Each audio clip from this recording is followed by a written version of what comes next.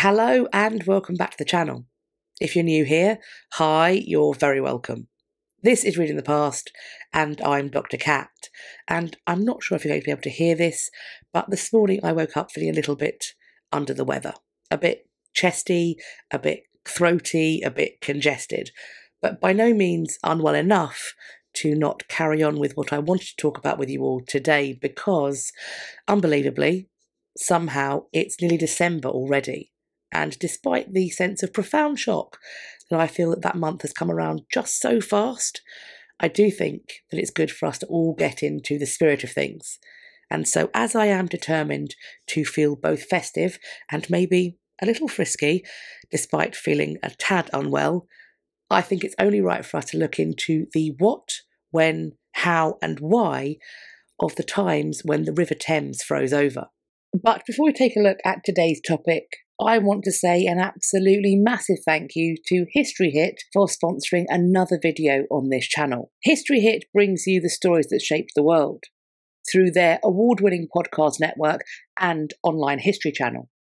It's like Netflix, but all history.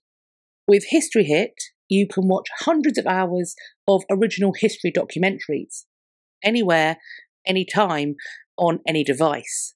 Brought to you by expert historians such as Dan Snow, Professor Susanna Lipscomb, Dan Jones, and more. In addition to already having hundreds of expert-led programmes, they add 2 more every week.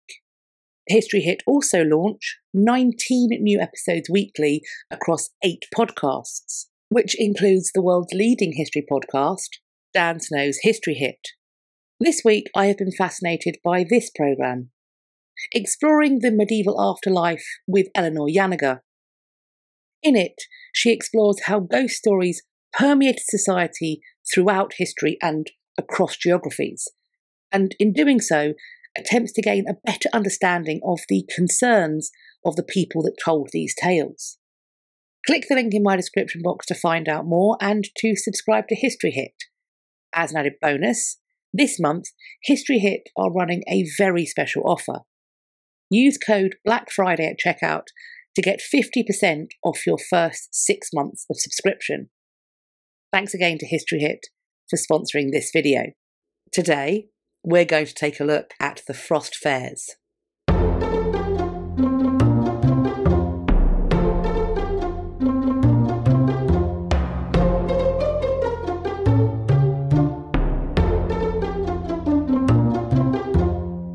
For anyone who is familiar with Game of Thrones, I'm sure that the phrase "winter is coming" will be a fairly well-known one.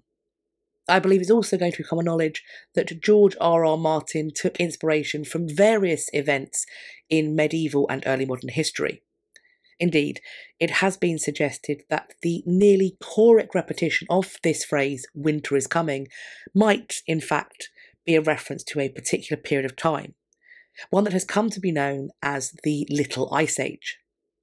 Indeed, when we try to explain the reason why the Thames used to once freeze, and equally why portraits frequently depict people in thick wools, damasks and furs, the Little Ice Age is frequently going to be one of the first ports of call people turn to for an explanation. An awareness of the existence of this climate event has been around for decades, and down the years, evidence to support its existence, show its spread, and explain how it happened has grown exponentially. In the Little Ice Age, Brian Fagan writes that, "A generation ago we had a generalised impression of Little Ice Age climate, compiled with painstaking care from a bewildering array of historical sources and handful of tree-ring sequences. Today, and for context, this book was first published in 2000 before being republished with a new afterword in 2019. Today, the scatter of tree ring records has become hundreds from throughout the Northern Hemisphere and many from south of the equator too, amplified with a growing body of temperature data from ice cores, drilled in Antarctica, Greenland, the Peruvian Andes, and other locations. In recent years, evidence has started to be compiled that is beginning to challenge the idea that the Little Ice Age was some kind of fully global event. Instead, there is significant evidence to point to the fact that there was warming in some locations during a period of expected cooling, and equally evidence of cooling in locations where there is supposed to have been warming. Additionally, substantial work has also been done to look at what might have preceded this period of lowered temperature, and what was found was a period of warmer temperature. This period of warmer temperature has come to be known as the medieval warm period. It has been suggested that increased volcanic activity at the end of this period was what kicked off the lowering of the temperature across large parts of the world, although, as I have just mentioned, seemingly not across all of it. The uptick in this volcanic activity is thought likely to have commenced with the massive eruption of the Samulus volcano in 1257. This is thought to have generated a cold snap. According to reports, the Samulus eruption resulted in double the amount of sulfur deposits being subsequently found in ice cores in relation to this eruption than have been found in connection to the 1815 Tambora eruption. Now, I am going to leave a link to my video on the creation of Frankenstein for those who may be interested in the suggested effects of this 1815 eruption. But for quick context, 1816, which is the year after the eruption, has come to be referred to as the year without a summer, due to the climate shift, the drop in temperature that occurred at this time, presumably as a result of this volcanic activity. And thus, I think the logical inference is that the 1257 eruption would likely have had a similar effect. Certainly, it has been suggested that the Little Ice Age itself began in around 1300. However, not everyone agrees with this, and earlier this year, researchers from the University of Massachusetts Amherst released some findings, which may possibly push the start of the Little Ice Age to the late 1300s or even the early 1400s. They explain that their investigations have shown that the Little Ice Age, quote, was preceded by an exceptional intrusion of warm Atlantic water into the Nordic seas in the late 1300s. The intrusion was a consequence of persistent atmospheric blocking over the North Atlantic, linked to unusually high solar activity. The warmer water led to the breakup of sea ice and carving of tidewater glaciers. Weakening of the blocking anomaly in the late 1300s allowed the large volume of ice that had accumulated to be exported into the North Atlantic. This led to a weakening of the subpolar gyre, setting the stage for the subsequent Little Ice Age. I'm sure that the discussions regarding the causes, date range and spread of the Little Ice Age is nowhere near being at an end, and neither are the conversations about the potential for these climate shifts to have an influence over events in our history. There are those, for example, Brian Fagan included, who have chosen to place the timelines of shifting temperatures alongside timelines of key historical events. And through doing so, for some individuals, there are connections that are being made between the medieval warm period and improved crop yields in northwestern Europe, the Norse settlement of Greenland, the Norman conquest of England, the cathedral building boom, the Crusades into the Holy Land, the Mongol invasions, and the rise of the Hanseatic League. Fagan is also one who has dated the start of the Little Ice Age to around 1300, offering a proposed end date for the Little Ice Age of around 1850. And he also points out that within this date range, there are events that occurred which could, I would say conceivably, be linked to a prolonged period of cooling in the temperature of certain regions.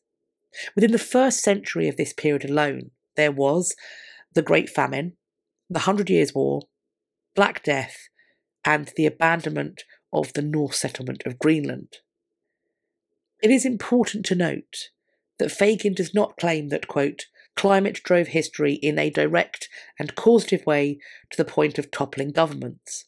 However, he does also point out, quite reasonably, I'd say, that it is not possible to argue that, quote, climate change is something you can totally ignore. And so we come to the freezing of the Thames, and eventually to the frost fairs, all of which happened during this little ice age, with the frost fairs occurring as the temperatures began to drop even further. And isn't this just the neatest explanation? It was so cold that the brackish tidal waters of the Thames, the ones that we know, were able to freeze solid enough and for long enough that people could travel in horse-drawn sleds upon it. And that's in addition to them being able to build kiosks to sell food and other wares on it, put on puppet shows, set up pens or areas to host blood sports and gambling, and that is just to name a few of the activities that took place on the frozen waters of the Thames. One of my favourite phrases, it's one that I frequently repeat to myself as a vital reminder: correlation is not causation. Perhaps then, when it comes to looking at the frost fairs and how they correlate with the Little Ice Age, this period of cold should, I think, most properly be referred to as part of the causation, part of the reason why the Thames was able to freeze solid enough for long enough for the frost fairs to be set up. But the cold is almost certainly not the sole reason why this is able to happen.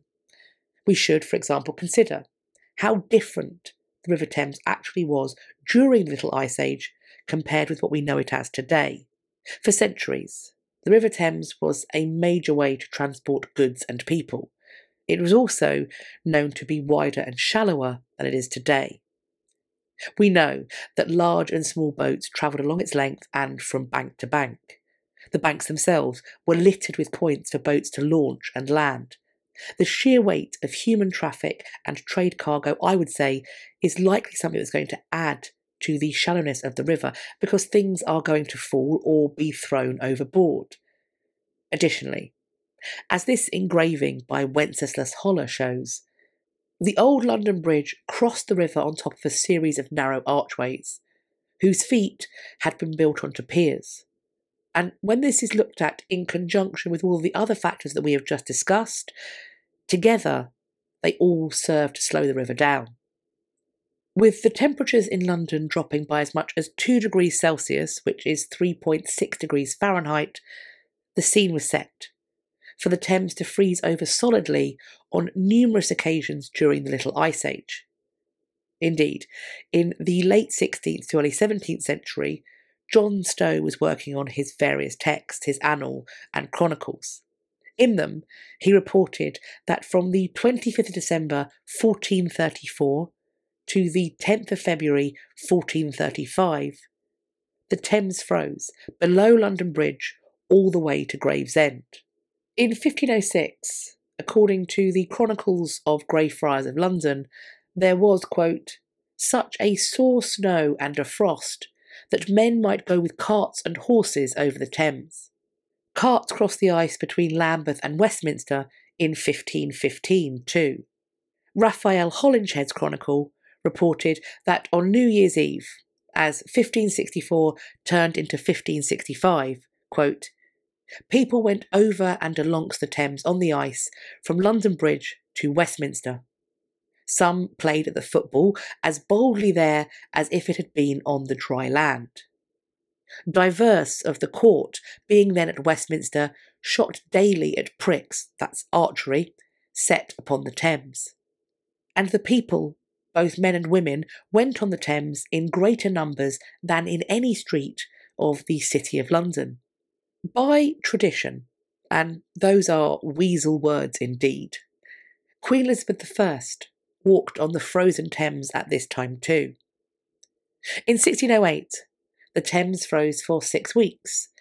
Edmund Howes, writing in his continuation of the abridgment of Stowe's English Chronicle, which was published in 1611, explained that the frost set in on the 8th of December 1607, and in consequence, the Thames froze. He went on to state that, quote, from Sunday the 10th of January 1608 until the 15th of the same, the frost grew so extreme as the ice became firm and removed not, and then all sorts of men, women and children went boldly upon the ice in most parts. Some shot at pricks, which, as I mentioned previously, means archery. Others bowled and danced, with other variable pastimes. By reason of which concourse of people were many that set up booths and standings upon the ice, as fruit sellers, victuallers that sold beer and wine, shoemakers, and a barber's tent, etc. Quite incredibly, I think, it is also stated that the tents that had been erected on the ice had fires roaring within them. These festivities were memorialised in this pamphlet, which is also from 1608 and is entitled The Great Frost, Cold Doings in London, Except It Be at the Lottery, with news out of the country. A familiar talk between a countryman and a citizen touching this terrible frost and the Great Lottery, and the effects of them. Perhaps, though, the best known frost fair to take place on the Thames occurred during the period when the Thames froze from the beginning of December 1683 to the 5th of February 1684, when, we are told that the cold, quote, congealed the River Thames to that degree that another city, as it were, was erected thereon, where, by the great number of streets and shops with their rich furniture, it represented a great fair, with a variety of carriages and diversions of all sorts. And near Whitehall, a whole ox was roasted on the ice. John Evelyn's diary entry for the 24th of January 1684 reads as follows, quote, the frost continues more and more severe. The Thames before London was still planted with booths in formal streets, all sorts of trades and shops furnished, and full of commodities, even to a printing press, where the people and ladies took a fancy to have their names printed, and the day and year set down when printed on the Thames. This humour took so universally that it was estimated that the printer gained £5 a day, that's around £600 in today's money, for printing a line only at sixpence a name, besides what he got by ballads, etc. Coaches plied from Westminster to the Temple and from several other stairs to and fro, as in the streets. Sleds, sliding with skates, a bull baiting, horse and coach races, puppet plays and interludes, cooks, tippling, and other lewd places, so that it seemed to be a bacchanalian triumph or carnival on the water, while it was a severe judgment on the land.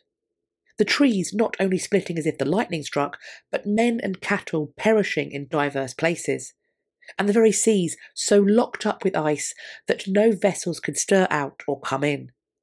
The fowls, fish and birds, and all our exotic plants and greens universally perishing. Many parks of deer were destroyed, and all sorts of fuels so dear that there were great contributions to preserve the poor alive. Nor was this severe weather much less intense in most parts of Europe, even as far as Spain and the most southern tracts. London, by reason of the excessive coldness of the air hindering the ascent of the smoke, was so filled with the fuliginous steam of the sea coal that hardly could one see across the street, and this, filling the lungs with its gross particles, exceedingly obstructed the breast, so as one could scarcely breathe. Here was no water to be had from the pipes and engines, nor could the brewers and divers other tradesmen work, and every moment was full of disastrous accidents. Unsurprisingly then, these bouts of freezing weather caused chaos for those who were not at liberty to simply disport themselves or indeed earn their livings on the frozen Thames. But equally, for those who were on the ice, their fun and or money-making was on an unknown clock. Stay too long in the hopes of finding more fun or trade, and you would risk literally everything, because all it takes is a slight, likely imperceptible rise in the temperature, and that's going to bring the thaw. Wares could be lost, but so too could people. Drowning or death from hypothermia could be the fatal consequences of staying on the frozen river for too long, and according to reports, this certainly would be the fate for some. A week after John Evelyn recorded these thoughts and experiences, on the 31st of January 1684, it seems that King Charles II, his wife Queen Catherine, his brother James Duke of York, later James II, James's second wife Mary of Modena, and James's second daughter Anne, later Queen Anne, and Anne's husband George were all on the ice together. Among other japes, it seems, the royal party paid a visit to the print shop of one G. Croom on the ice, and there they had their names printed on a little slip of paper. These seem to have been souvenir tickets, personalised mementos of a trip to the Frost Fair. More Frost Fairs would take place on the Thames in the 18th and early 19th centuries, and they too would be memorialised with similar keepsakes, like this woodcut, which provides a view of the Thames Frost Fair of 1715 to 1716. Below this image is the following verse: "Behold the liquid Thames frozen o'er, that lately ships of mighty burthen bore. The watermen, for want of rowing boats, make use of booths to get their pence and groats. Here you may print your name, though cannot write, 'cause numbed with cold, 'tis done with great delight. And lay it by, that ages yet to come may see what things upon the ice were done." These lines may be familiar to you if you have happened to walk beneath Southwark Bridge on its south side, because this poem is the one that appears on the panels there. The woodcut, we can see, is also labelled to detail the events being shown. We can see that there was 9-pin bowling, Cripple Atkins roasting an ox, boys sliding, a printing booth, and I have to wonder, was it the one that would put your name and the date of your visit on this sheet, in that lozenge that's right in the middle, down at the bottom? We see there was a music booth, a shoulder of mutton roasting in a string at the sign of the Rat in a Cage, a tavern, a rolling press, a Geneva booth which would sell gin, a gingerbread stall, a goldsmith, Huffing Jack, and one Will Ellis and his wife, who seem to have been a pair of poets, because we are told they could be found rhyming on the hard frost. And so once again I'm given cause to wonder, could it be that Will Ellis and his wife are responsible for the little rhyming verse that features in the bottom left-hand corner of this page? Keepsakes like these continue to be printed and sold on the frozen Thames, up to and including the period that played host to the last Frost Fair of 1814. At this time, there had been freezing temperatures between the 27th of December 1813 and the 7th of February 1814. We are told that the stalls of this Frost Fair began to be set out between the 25th of January and the 1st of February 1814. On the 5th of February 1814, one S. Warner printed this souvenir for someone who clearly wished to commemorate their trip to the ice. In addition to memorialising the date, the paper reads as follows: "Notice, whereas you, J. Frost," so that's, I'm assuming, Jack Frost, "have by force and violence taken possession of the River Thames, I hereby give you warning to quit immediately." And it's signed A. Thor. It seems that this notice would have the desired effect, because sure enough, the ice began to break up on the very same day, the 5th of February 1814. And very sadly, it is reported that several people would die as a result of this particular thaw. Going forward, the climate was becoming milder and warmer, and then eventually London Bridge itself was replaced in 1831. As we can see, this new bridge would cross the river using fewer, wider archways. The new bridge allowed the river to speed up, and as I've just mentioned, at the same time, the climate was getting milder and warmer. These factors would combine to ensure that never again would the River Thames freeze sufficiently to allow it to play host to another Frost Fair. So what do you think of the Frost Fairs, of our potentially contested understanding of how these events came to pass? Do you think we'll ever be able to get irrefutable answers for moments like this in history? And if we were able to, if it happened, might that actually go some way to spoiling the fun of looking into history in the first place? As always, I'm looking forward to reading your conversations in the comments section underneath this video, or you can find me elsewhere on social media. I will leave links to all of the places you can find me on the internet in my description box, so do consider following me over on some or all of them so that we can continue this conversation and start some others. I do hope you enjoyed this video and found it useful, and if you did, please do share it with your friends. Please also let me know you liked it by hitting the thumbs up, and please subscribe to the channel. If you think you are subscribed, now is an ideal time just to have a little check. Make sure that YouTube hasn't mysteriously unsubscribed you against your will. And what's even better is that while you are there, checking, subscribing, maybe resubscribing, you can hit the bell icon that sits beside the subscribe button and then select all in the drop down that will appear. And that will mean, allegedly, that YouTube will tell you when I've next uploaded. I hope you can have a great day whatever you're doing, and I look forward to speaking to you all in my next video. Take care of yourselves. Bye-bye for now.